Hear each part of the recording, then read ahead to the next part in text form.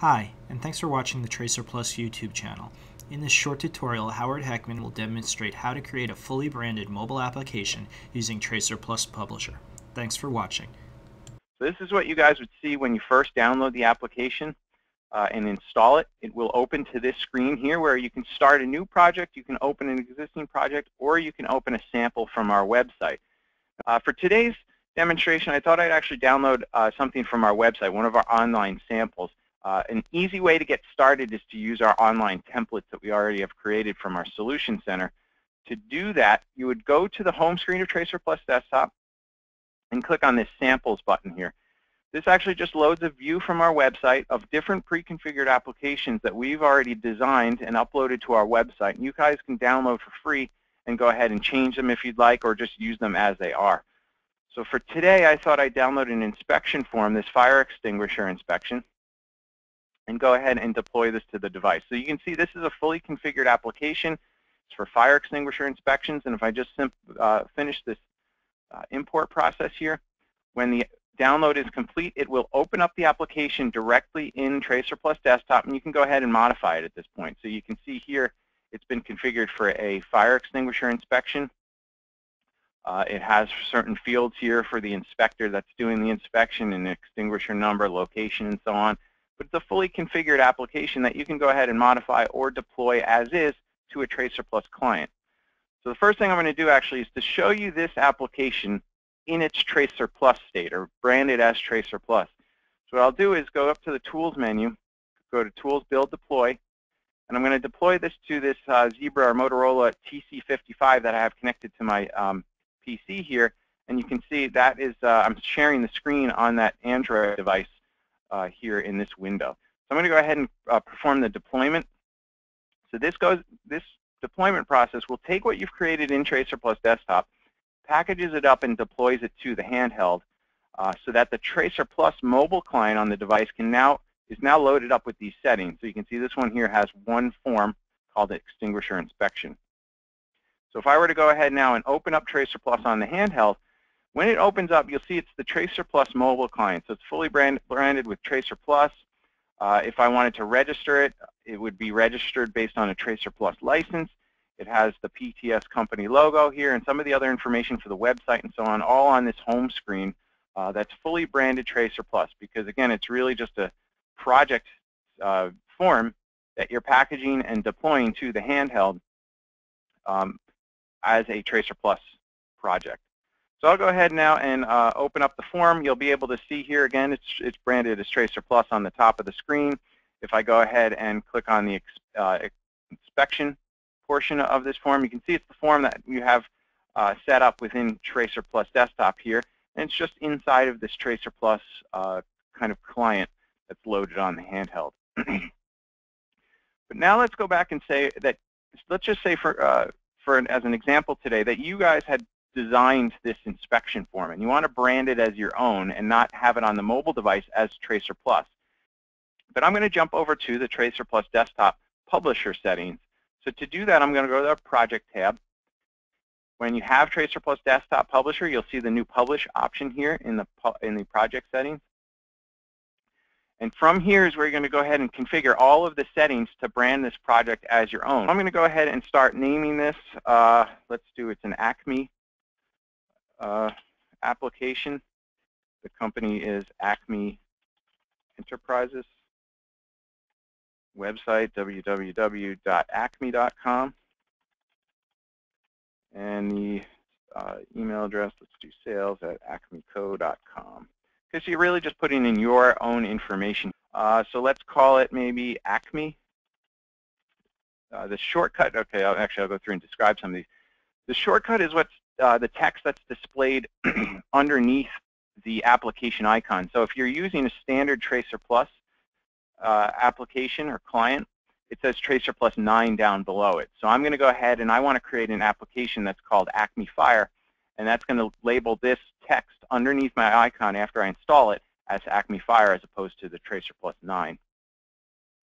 The next thing I'll do is give it a name. Let's call it Fire Extinguisher Inspection. Okay, so that's the application name. That's what will show up actually when you open up the application on the top of the Android status bar. You'll see instead of TracerPlus, you'll see extinguisher inspection. The launcher image is the image that's on the home screen of TracerPlus up on the top. And that would be what is displayed as TracerPlus up kind of on the application toolbar there by the home button. So I'm going to go ahead and change this one to, I have some images here for Acme. I'm going to change this one to be this Acme Co. bitmap file.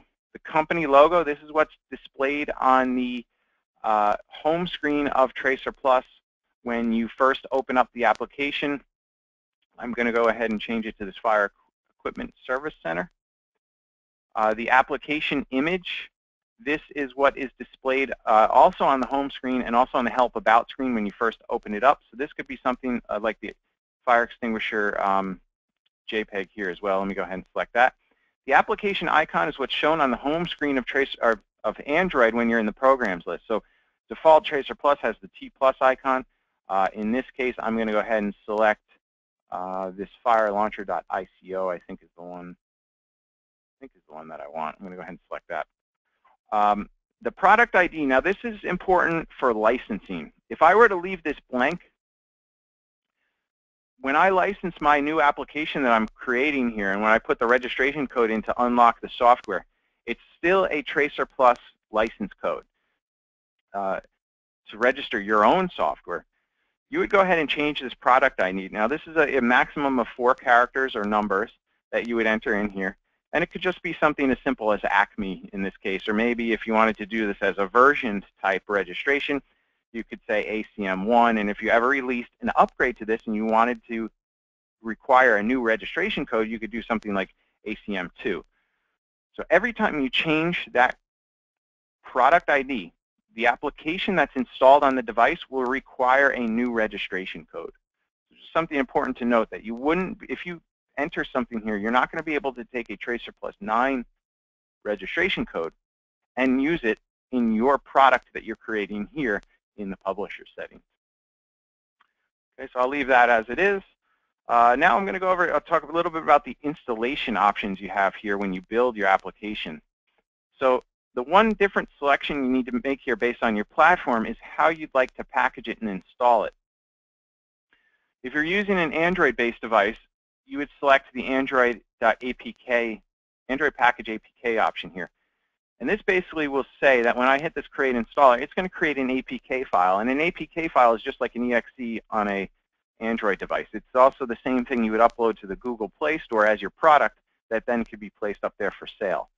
So it's just a single install file that's deployed to Android-based devices. The CAB files here for Windows CE and Windows Mobile, those are basically the same thing, but only on the Windows platform.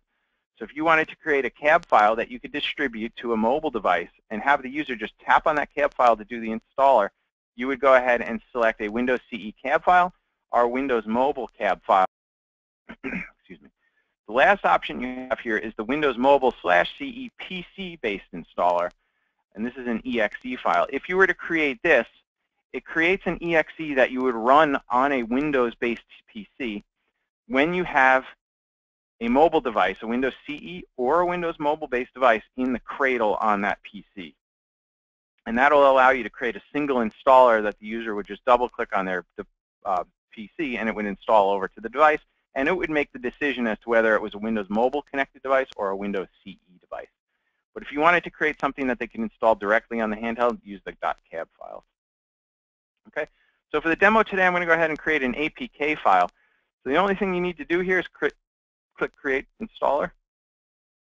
I'm going to go ahead and create this as acmefire.apk. I'm going to hit Save. And now this goes through the APK build process. So it's basically taking your TracerPlus project, wrapping it into an APK file, creating that full file so that you can then distribute that APK file as you want. When I open this application up, you're going to see now it has my new logo that I had selected from the image selection area here within the publisher settings. It has my own Acme Enterprises at acme.com website along with the company logo. I can go ahead and click Try It. And you can see now it's still branded as Acme Fire app. It has our extinguisher inspection application that we had seen in the TracerPlus project, TracerPlus branded product. If I open that, it's still the same form that I had created within TracerPlus and TracerPlus Desktop, but now it's branded as the Acme Fire app. And if I go up to the Help About screen, same information here. It gives some of the device information and so on, but it also has our company logo as well as our company name there, Acme Enterprises. It has the contact us information based on the email address that you entered, and it's sales@acmeco.com.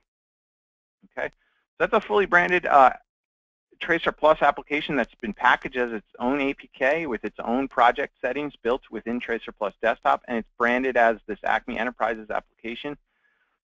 The registration process would be basically the same as TracerPlus. You would go ahead and have the user enter the redemption link that's sent to them here, and it will automatically register the product and unlock everything for you within your new Acme Fire application that's fully branded. So there'd be no TracerPlus emails or forms or anything that you would need to fill out on our website. It's done automatically through our online registration process. Okay, so that's I think everything that I wanted to talk about today to kind of show you how you can brand your own TracerPlus Desktop projects directly inside of TracerPlus Desktop and brand them as your own with your own company information, company logos, and then distribute the project as you want. And that wraps up this tutorial. We hope you found it valuable. Please take the time to subscribe to us on YouTube, and if you also have time, check us out on Facebook, Twitter, and LinkedIn using the links in the screen above. Thanks so much.